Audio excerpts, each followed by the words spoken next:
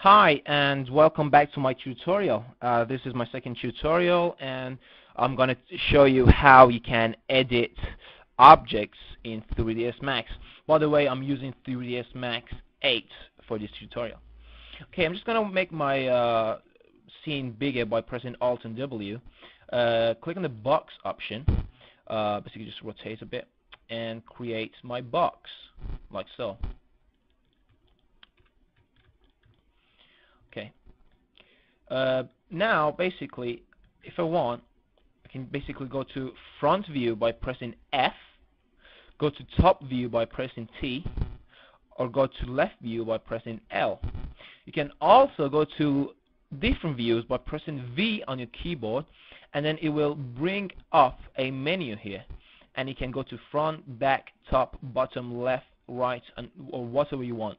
You can basically just click on it. I'm just going to go to right view now, and basically as you can see here, over here it says right, so it means I'm in my right view. But I'm just going to press P to go to perspective view like this. Cool. So I'm just going to go to my modify panel again. As you can see, if you just put your mouse over it, it says modify. I'm just going to go to my modifier panel, and here it says box. You can also get to your modifier panel by just right clicking on your object, convert to editable poly or editable mesh or any of these. I usually use editable poly. So as you can see right now, I've got box here, and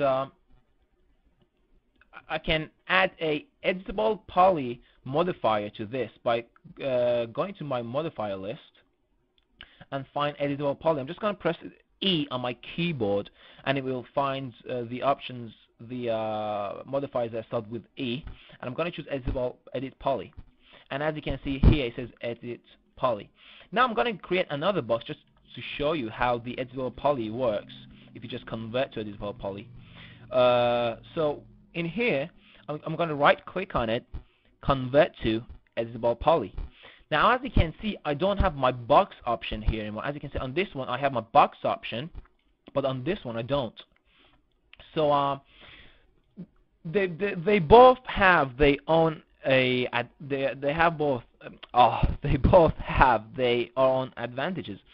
With this one, I usually work like this unless I have to convert my object to editable poly. So over here, you can basically select any of these options. Oh, by the way, you can actually realize that when you've got box and your editable poly here, you get this extra box over here, but in this one you don't.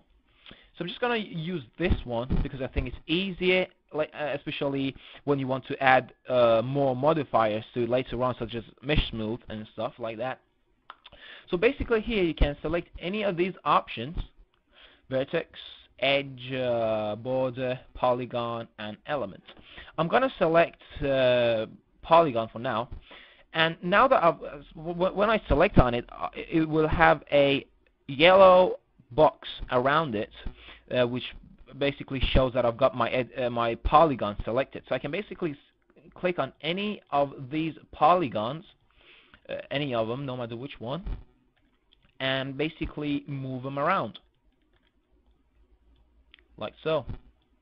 I can move them up and down, or if I want, I can press E on my keyboard and rotate the polygon. I'm just going to press F4 on my keyboard so you can see the wireframe. It's not wireframe actually, just the wires really.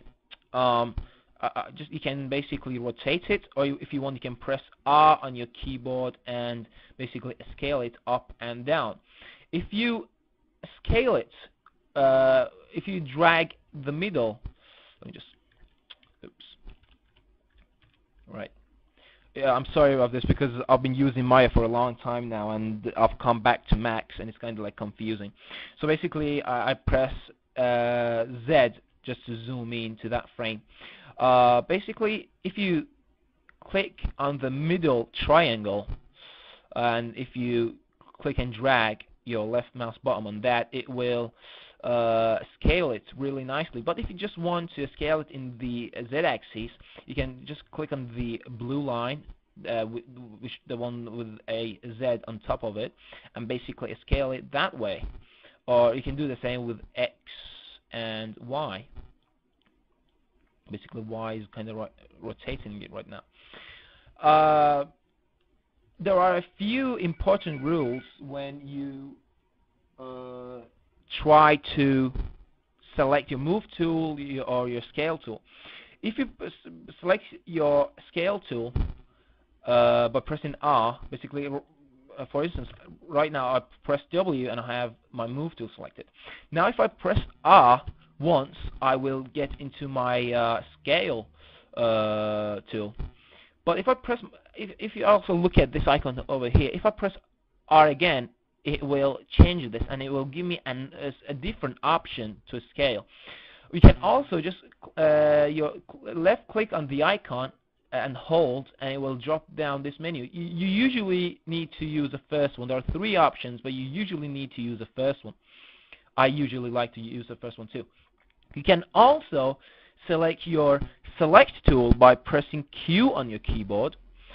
But when you do that, you will not be able to move, rotate, or scale your object. You will only be able to select a polygon. If you select your Q again, as you can see here, it keeps changing these. This is quite handy actually. You will usually use the top one. You can again just left click on it and hold, and then choose the first one. And as you can see, when I drag, it's basically I get a square. But for instance, if I select it and select this one, I will get a rounded select tool. But you will usually use this one. So many people who are new to 3ds Max, after they say, for instance, like edit the object like this, and then they're like, okay, now I want to select my other object, they keep selecting it and it won't select. This is because you have one of these options on here. So in order to select another object, you need to turn this off. So I'm just going to click on this, and now I can basically click on any other object I want. But if I just click on this and have my polygon or a vertex or edge or any of these options selected, I will not be able to select any other objects, as you can see. You can also deselect this by pressing, clicking on the create option, which is right next to the modify option. So when you press this or any other of these, really, you will be able to get off Editable Poly and basically select any object you want. Now in Editable Poly, you have a lot of different options. I'm just gonna go to the vertex mode, and I'm gonna press Z on my keyboard to zoom into my object. You can also select a vertex and basically press Z on your keyboard, and it will zoom in onto that vertex. What's shrink? Well, we need to do grow first, then do shrink. I'm just gonna hit grow now, and as you can see, it has selected all the other vertices around the main one. Like I had this one selected. When I press grow, I have selected that one, and that one. This is because these are all connected to this one. Now if I press grow again, it will select the ones that are